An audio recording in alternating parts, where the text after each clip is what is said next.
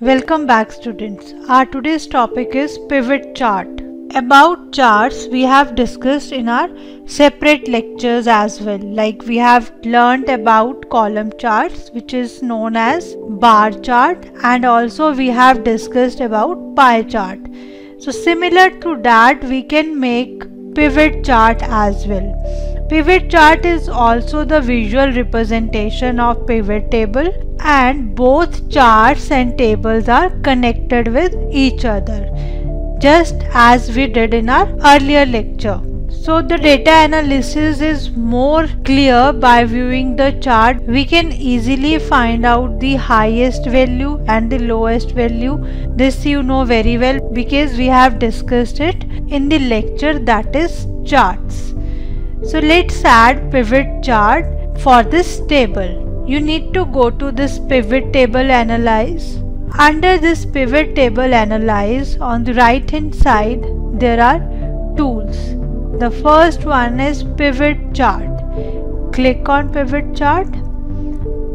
This dialog box will open where you can get different types of chart for your data. I will use simple chart, that is column chart.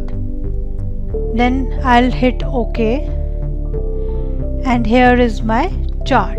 We are having handles along this chart so that we can increase the size of the chart. So I am increasing the size so that it will be more clear to you. Now on the y-axis we are having sum of total sales, and on the x-axis we have the name of salesperson. Here there are legends. So if you see carefully, you'll get some drop downs here. When you'll click on months, this is the drop down. So basically it acts as a filter. If I want to check only for some months, like for Feb, March and August, then I can select those months and uncheck rest of the months. Then I'll hit OK. So this is the value for these 3 months, and here we are able to see the funnel which we have seen in our lecture where we have discussed about filters. Similarly, if I want to check for 2 salesperson, that are Olive and Joe. So that's why I have selected Olive and Joe, and then I'll hit OK. So here is the output for Olive and Joe, and this is for these 3 months. Now I want to check it for all of the months. So here is the result.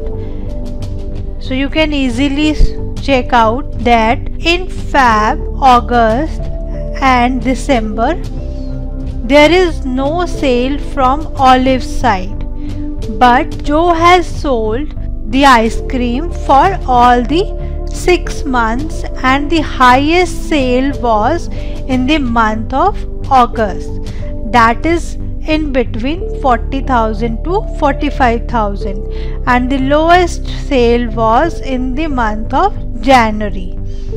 So this is how you can relate this data and find out your result. In the next tutorial we will discuss something more about pivot table. So stay tuned with StudyKosh. Thank you.